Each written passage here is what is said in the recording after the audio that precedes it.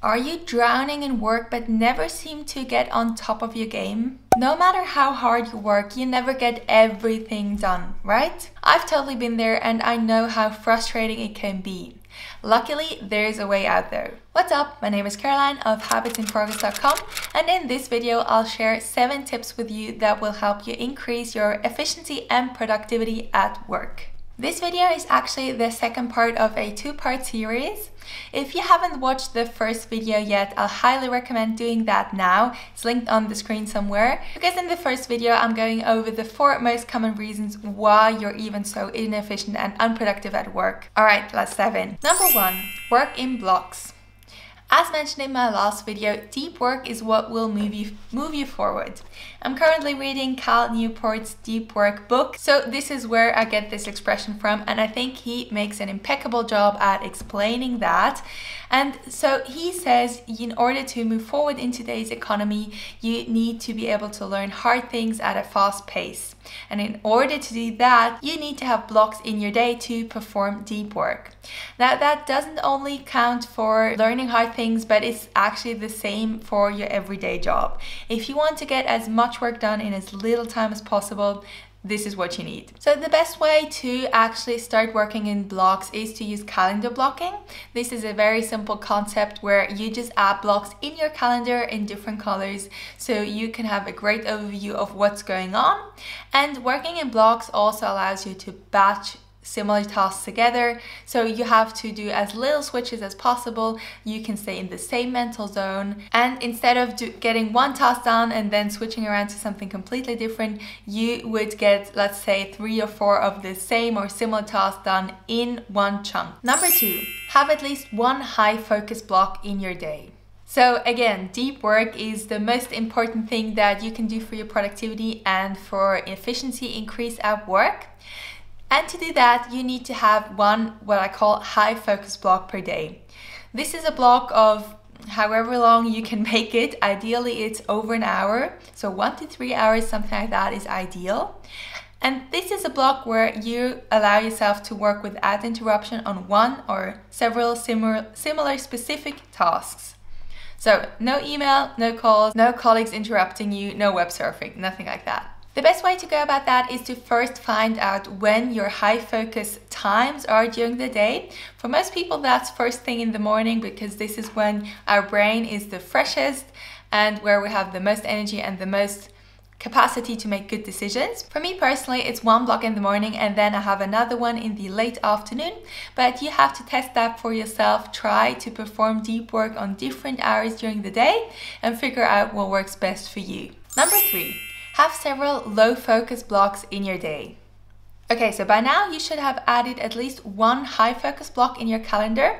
Now it's time to add a few low focus blocks as well. You'll likely have a bunch of tasks that don't need a whole lot of focus, but would take a lot of time if they were scattered throughout your day. The prime example here again is email. I've mentioned that in my last video last week, because this is a prime source of distraction these days. So if you receive let's say 50 to 100 emails per day and you would reply to each single email whenever it comes up, you would be very scattered and you'd be jumping around a lot. However, you can increase your work efficiency a lot if you also batch those low focus tasks together as well. Cal Newport calls them shallow work. So this means these are tasks that don't require a whole lot of mental energy, but that need to get done anyway. So for instance, for email, what I like to recommend is to have at least 1, or maybe you can have several email checking blocks in your day. And that means you would block off 30 minutes, for instance, after your first high focus block. And during those 30 minutes, you just check your emails and you reply to the quick ones that take less than 3 minutes. And then you decide when you're going to deal with the longer ones that need a longer reply.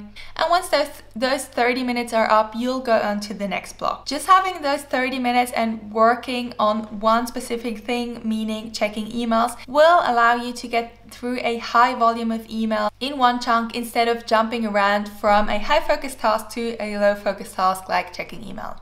Number 4, plan in several break blocks per day. As mentioned in my last video, making breaks no priority is one of the main reasons for inefficiency and unproductiveness at work. So now let's change that, and the best way to do that is to schedule them in. So you add them as blocks in your calendar and actually make them a priority. Ideally, you would have at least one block of 1 to 3 hours where you're off work, where you can go outside and do something else.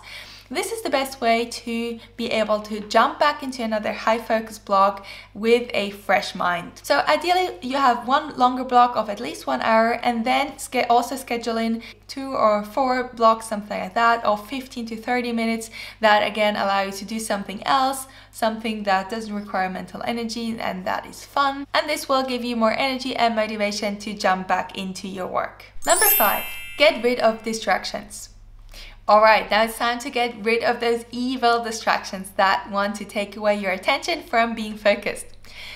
The first and most important thing for me personally to do that I highly recommend is to put your phone away while you're working. So whenever I'm working, my phone is in my bedroom, it's muted so I don't get any notifications, I don't get distracted by it at all. And this has been a huge game changer for me. Simply that fact of having my phone out of reach has probably increased my productivity by at least 2 to 3 times. So this is the first thing to do. Other than that, get rid of any notifications popping up on your computer.